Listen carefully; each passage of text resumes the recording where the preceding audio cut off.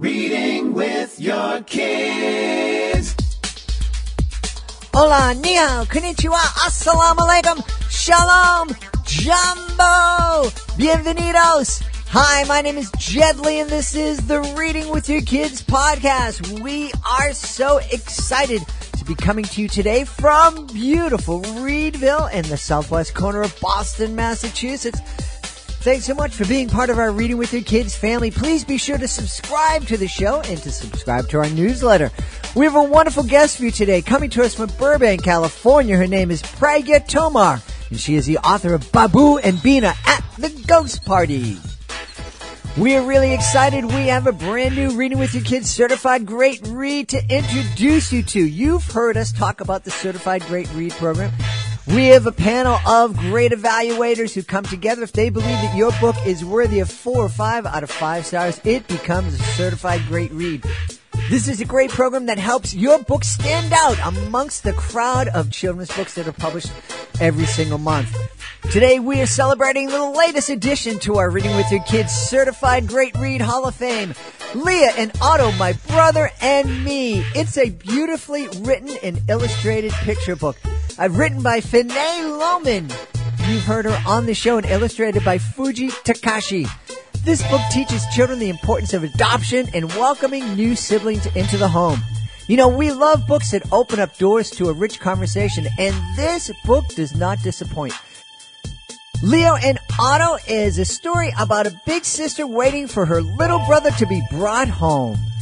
Now, Leah and Otto is written for kids ages 2 to 8, but we believe that older children will enjoy it just as well. We think it's a great addition for any family that is considering adoption, for any family that has already adopted, for any family that knows someone, knows another family that's welcomed an adopted child into their home. If this book is great for any family library. Check it out today. Our latest Reading with Your Kids Certified Great Read, Leah and Otto, My Brother and Me by Finney Lohman. Joining us on the line right now from Los Angeles and California. I'm so excited because I was just in our guest neighborhood just a few weeks ago. It's a beautiful neighborhood, and she's incredibly talented. We're here today to talk about her book, Babu and Bina at the Ghost Party. Please welcome to the show, Pragya Tomar. Pragya, how are you? I'm very good, thank you. I was our guest pen name is P. Tomar. Her name is Pragya Tomar. So I feel weird referring to people like by their initials. So I'll be referring to her as Pragya, and we're excited she's here because in addition to writing a book, she's an incredibly talented artist, and she's been involved in a lot of projects that have probably made their way into your home without you even being aware of it. So why don't we first begin our conversation by having you tell us about this great new book, Babu and Bina at the Ghost Party. First of all, thank you. I'm glad to be here. Mm-hmm. And this is my first picture book, my first adventure. It's called Babu and Bina at the Ghost Party. This is about 2 curious young elephant siblings, Babu, the brother, and Bina, the sister. And they go and visit a fort in India, and they stumble upon the ghost of Maharaja when they get trapped into a dark cavern, and that's when the adventure begins. Wow. That sounds fun. A couple of elephants traveling to India and encountering a ghost. I'm imagining all sorts of fun adventures follow. Yes, this book is full of adventures. The kids are very curious. They want to find out new places in the fort, and then they enter a cave, and it's dark and spooky, and the ghost of the Maharaja is very friendly. They're friendly ghosts, so they make new friends. They have a party with them, and then they come out by the evening, but they learn a little bit about India. They learn a little bit about the history, and they also have a spooky adventure. And I think kids are going to like this book. It has a lot to offer. It's full of fun. Yeah, lots of fun. And I'm guessing one of the motivations for you to write this book is to as a great way to introduce people to the beautiful country of India. Yes, yes, definitely. Like, I grew up in India, and I mostly read books that were written by British authors and authors from other countries, such as The Jungle Book, Archie's, Phantom, Nancy Drew, Milton Boone, and I read a very few Indian books like Amar Chitra Katha, and I felt we have a lot of room for new kinds of stories with fresh ideas, new characters, and new kinds of adventures. And that's, my daughter inspires me to write every day, and she keeps asking me about what's India like? How did you, like, when you were little, what did you do? Was everything like today? And I was like, no, it was quite different. And she inspired me, and I was like, we should write more stories, and kids can enjoy a fresh perspective, new kinds of characters, new kinds of settings, and family fun at the same time. And I thought this book has a lot to offer in those, aspects. Yeah. One of the reasons I love books like Babu and Bina at the Ghost Party is because it's a wonderful way for families to become introduced to different cultures and in different ways of living. And it's, I mean, just if reading this book just starts a conversation in a family and sparks a little bit of curiosity for a family to delve in more, even if they just go to Wikipedia and you know, check out the India Wikipedia page, and if they discover, for example, that there's, and I'm going to get the number wrong, but I think there's 27, 28 different official languages in India. It's probably more than that. And that it's this huge country with a huge population, and you can't even just say India is like this, because every corner of India is different. Yes, definitely. I mean, I grew up in New Delhi, and New Delhi is more like a cosmopolitan city like LA, where all kinds of people live. But there are, 70,000 villages. There are different states. Each state has its own language, different kinds of foods. I mean, you could actually spend a whole year trying different cuisines every day. Mm-hmm. Mm-hmm. Yeah. and there's a lot of stories, a lot of different kinds of adventures. And in fact, like I thought, I'm very grateful to live in a country where so much diversity, so much there's so much room to share cultures, and because of this multicultural aspect, I thought like the world is going global these days. Mm-hmm.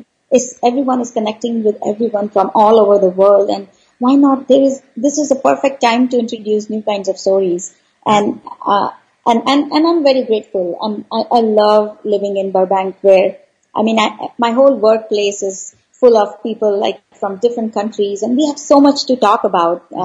We have so much to talk about different languages and foods and fun and family values, and at the core, everyone want to tell stories to their kids, and they want the kids to learn something, to have fun, and also to be more accepting. Mm-hmm. In this, like my daughter goes to school, and her class is full of different kinds of cultures and kids speaking different languages, and this book offers like some insight, some value of diversity, of like accepting and understanding different cultures, and not be like segregated in groups, mm-hmm. but try to enjoy each other. And I thought, this and we lack a lot of stories from Southeast Asian culture, and I thought there's a lot of room to fill that in, and even TV shows and movies. Absolutely. And one of the reasons that I loved it, and we got to know India, our family, our kids, in a different way. I think I've mentioned on the podcast before,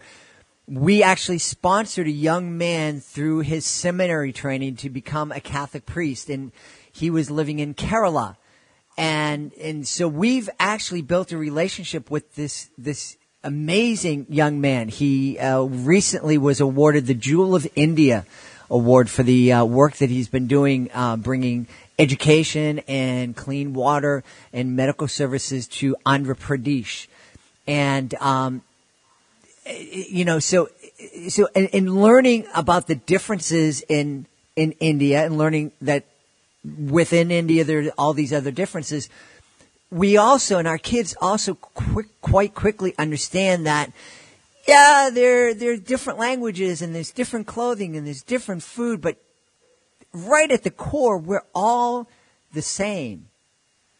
You Exactly. know, we very quickly had a relationship with Joby, because, you know, we found out that he loves his family and he loves school, and we had a connection with that. We had the same religion, and so it, like you said, the world is getting smaller.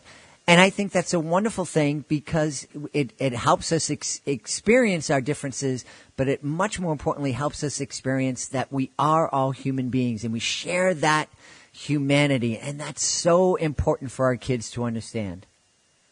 I agree. I completely agree. Yeah. Now you mentioned that you love living in Burbank, and I love my time in Burbank. It was just a super community. And you mentioned your workplace, but you didn't mention what you do. And what you do is so cool, because you help create a program that I'm guessing has been seen in a lot of the houses of the folks that are listening. So why don't you tell us a little bit about what you do and what you're working on? Sure. So I'm a visual effects artist. I basically, I'm sure you have seen Cloudy with a Chance of Meatballs, or Bolt, or Shimmer and Shine, and Kung Fu Panda. So all these movies are 3D movies, and what I do is I light these movies. I do lighting, I do compositing, I do rendering. So what we do is basically lit the environment, like in the sense it's sunset time, or night time, or morning time, and we kind of infuse that atmosphere and lighting in the shot. Yeah. It's very creative. It's a lot of fun. It's a lot of work, but it's actually very satisfying. My niece Jimena and I had a chance to sit down. We're celebrating my son's engagement with the engagement party was here in our home, and one of the guests was a visual artist, a 3D effects artist, who had just finished working on in the Avengers movie that my niece and I had just watched.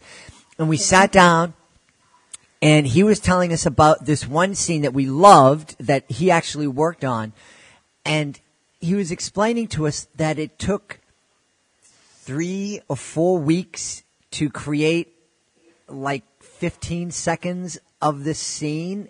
And we're just kind of like blown away by that. Yes. It can take up to 1 month to actually work on one shot, which is like 2 seconds or 4 seconds on feature films, because they want the quality, they want it to be so good, because it's like advancing with every movie you see. There's something new, something even better that you see, and it's like cutting edge, and it takes a lot of time. It's a complicated pipeline, but it's so much fun at the same time. Like when you see your work on the big screen, it's just worth it. Yeah. Well, one of the reasons, and this isn't the conversation to really delve into this too deeply, but I am a huge believer in families, not only families reading with their kids, but I also think it's really important for families to watch and experience media with their kids together, because we're bombarded with so much media, and it's becoming more and more sophisticated, more and more realistic. And as parents, as much as it's our responsibility to help our kids become ready for reading and help them develop their vocabulary, it's also important for us to help our kids understand what media is and to become media literate, and to help them understand what's going on and how their feelings can be manipulated by different media, sometimes for good and entertainment, but sometimes not for so good, and because someone's pushing an agenda or wants them to buy something. So that's just my plug right now while we're taking a little bit of time away. I really want to encourage families, sit down, learn a little bit more about media literacy, and talk to kids about this, and talk to kids about what goes into making all those shows that fascinate them, because I think it's very, very important. But now back to Babu and Bina at the Ghost Party. What's the reaction been to folks that have experienced this? So far I've got really good reviews. The book has just recently launched on January 20th. Uh-huh. And it's been number one new release. I'm very grateful for 6 weeks now. And even before the release, it's been received very well. And people have gotten back to me. They've sent messages. They've written reviews. I sent the book to a couple of bloggers on Instagram. And so far, the reaction from the students, from the teachers, they just have it in their libraries, and whenever they want to talk about India or some kind of diversity or some kind of spooky adventure during Halloween, they just have this book ready for that. Yeah. So I'm very glad, and I'm very happy that this book has been received well so far, and I'm very excited. That's really great. And I wouldn't be surprised if we start seeing now this book. It's about India. It was produced by someone who was born in India, but it was published here in America, and it's being sold here in America. I would not be surprised if we see more and more books coming out of India, because, believe it or not, India, the folks in Bollywood produce more movies than we produce in Hollywood. Is that right? Yes. That's correct. It's just such, it's a huge industry in India. The whole movie making industry and media industry in India is really huge. So I wouldn't be surprised if they start getting into the children's book area. I agree. And we have a billion population, and kids are just doing so well there. And they are ready for new stories. They're ready for new adventure, and I'm sure we can fulfill some of the curiosities by keep writing. I want to keep writing more books. In fact, I have my second book ready, and I'm gonna launch it on February 25th. That's why. Give us a little preview of the new book. The second book is on the same series, so the characters are same, Babu and Bina. But this book has more family fun, and Bina wants to be a princess. She looks at a TV show, and she sings a rhyme in the book. And I'm just gonna sing a little rhyme.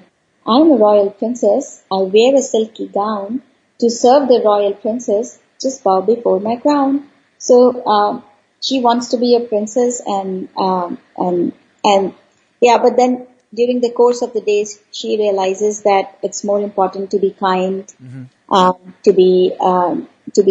have fun, to be yourself. Yep. So the message in this book, and I had some moral in the story this time, is, to be yourself and to be kind. Awesome. Well, tell everybody where they can check out your website. I'm looking at your website right now. It's beautiful. The illustrations from the book are great. And so where can people go online to connect with you and learn more about the books coming from P. Tomar? So my website is www.penmagicbooks.com, and you can subscribe to my newsletter, and I would be happy to send you more information. Also, I want to say thank you to my illustrator, Julia Aikopani, and I think she is just wonderful. She did this book. She worked very hard on my notes. I gave her a lot of notes. I wanted it to be really good, and she worked really hard, and I'm very grateful. And yeah. Excellent. Say her name again, because the Skype ghost kind of fuzzed you out there for a minute. So give her credit again, please. Yes, please. So the illustrator for these two books is my friend Julia Aikopini.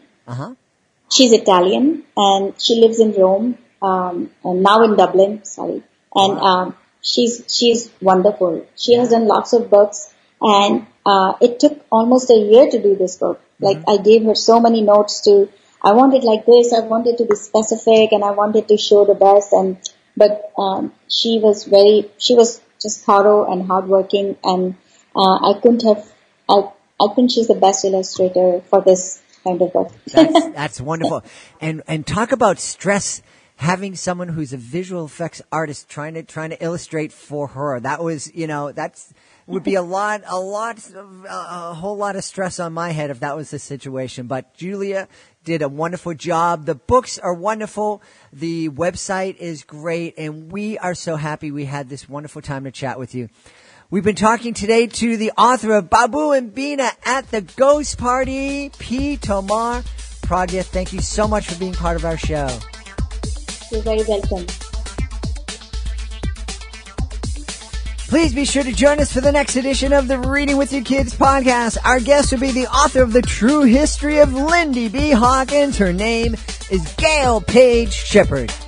Hey, if you are the author of a great children's book, we would love to help you tell the world all about it.